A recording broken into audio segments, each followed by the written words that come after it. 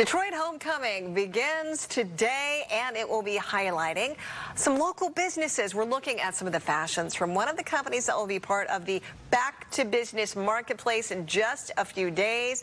And joining us now, one of the event's participants, Grosse Pointe native Christin Liedtke, founder of A Story. And those were some of your fashions we were just showing there.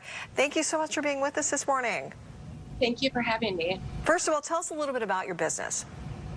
So A Story was really inspired by the many cities I've lived in and what we are calling community apparel. And what you find is not something that really resonates with the female consumer.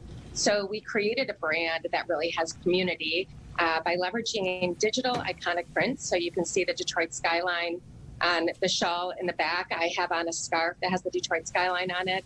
And really marrying this with clothing that's easy to pack, easy to travel with, it's multifunctional. You get so many styles out of each piece, and it's seasonless, so it takes you all year round.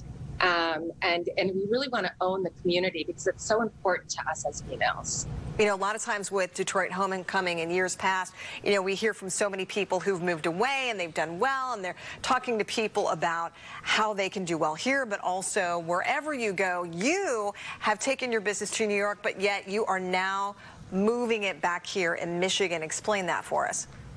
Yeah, so I'm super excited about being back here. I fully transitioned back here about a month ago. We're bringing the business here. Detroit Homecoming has actually been a huge influence in making this decision to come back to Detroit. Our manufacturing, actually for the clothing line, has been here in Detroit all along.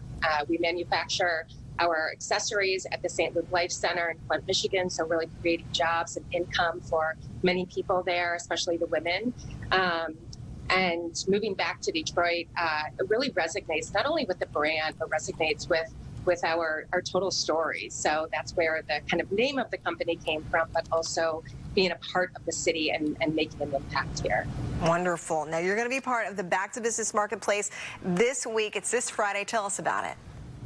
So the Back to Business Marketplace this is the first year Detroit Homecoming has come together and brought this to the community. And it is in Cadillac Square this Friday from 11 a.m. to 6 p.m. And it's really bringing 20 very unique small businesses to medium-sized businesses, all in some sense of design. So a lot of fashion brands, some other design brands will be there. And it's all about highlighting these brands and bringing, back to business during this very challenging year, bringing awareness to these brands. So it's a very exciting event that they'll be hosting for the first time ever, and I hope to see a lot of people there. Now, is anyone welcome to attend? Everybody is welcome to attend. It's outside.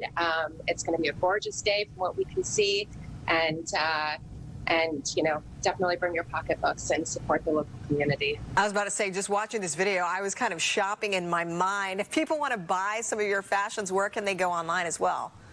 Sure. So you can go to A Story, which is spelled ASTOURI.com, and then you can see me at the marketplace this Friday.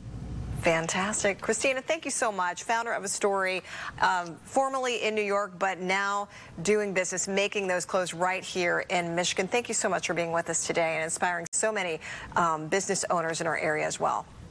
Thank you so much for having me today. Continued good luck to you.